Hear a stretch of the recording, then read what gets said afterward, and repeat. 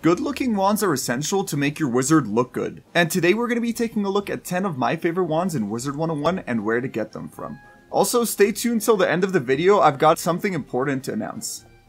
Starting off with number 1, the Umbra Blade. This is a beautiful looking wand, definitely one of my favorite. Sadly, you cannot get them as code wands anymore. There is still a way to get them through Zafaria fishing. It's extremely rare and hard, so make sure to try to get it during 0 energy fishing to boost your odds and have more time fishing. Alright, for number 2, we got the Blue Raptor. This is the same story as the Umbra Blade. It was a code wand back in the day, and you cannot get them anymore, except from Zafaria fishing. So make sure, 0 energy fishing, go to the Elfin Graveyard in Zafaria and start fishing for code wands. Alright, for number 3, we got the Shock Blade of the Hoarder. An amazing wand that looks just like the Bolt Blade, but the Shock Blade is easier to get.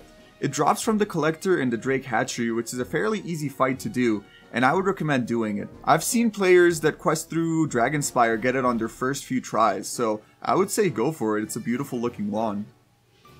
Alright, for number 4, we got the Red Winds Viridian Blade, an extremely cool looking life wand that would add so much cool points to your life wizard. This also drops from Veliska Redwind in the Drake Hatchery in the Secure House. A fairly easy fight to do too, so I would recommend just going for it.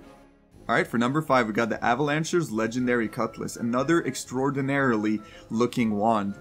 It looks tough, it looks cool, you throw it on any wizard and it makes him look 10 times more tough, guaranteed. This is dropped by Avalanche in the Drake Hatchery in Skyhorn Tower. Make sure to go farm for that too.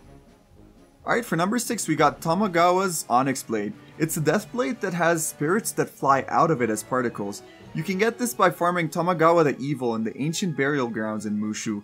It's an amazing looking wand, make sure to get it for your death. It's just a must-have wand for death wizards. Alright, for number 7, Commemoration.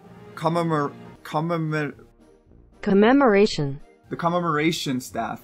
This is a wand that has the whole spiral on it. One of the coolest looking wands out there. The only problem is it's stuck behind a paywall, which you have to get the Decaversary Horde Pack to get it.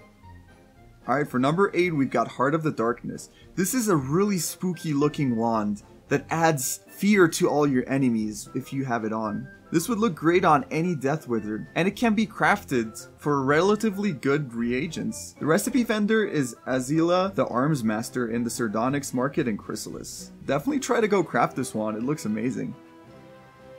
Alright, for number 9, we've got the Tarax Legendary Frost Tome. This is an incredible looking book wand for ice wizards that can be crafted from Ignis Ferric in the Arcanum. This is a beautiful wand. If you're an ice wizard, then I would definitely go craft it right now. It's beautiful. Alright, and at number 10, we've got all the Halloween Moon Staffs. They are hands down some of the best looking wands in the game. Stylish, spooky, awesome looking, adds a huge glow to the moon, and the detail on it is just beautiful. The sad part is that you can only get them through the Gloomthorn Nightmare Pack in the Crown Shop during Halloween. But if you do have the crowns to spare, I would definitely recommend trying to get this wand for your death wizard. Alright guys, this was my 10 favorite looking wands in Wizard 101.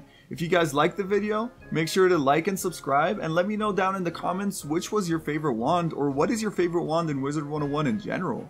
Also, before you guys press off the video, I just want to let you guys know that this year I'm working with Extra Life under the King's Isle team to raise money for children's hospitals for charity. So make sure if you guys can, donate some to help save a child's life. And if you guys donate $10 through my page, I'm giving out holographic Mr. DemonAxe sticker and a normal looking Mr. DemonAxe sticker and a signed letter from me. Thank you guys so much for watching, and I'll catch you guys later. Bye bye.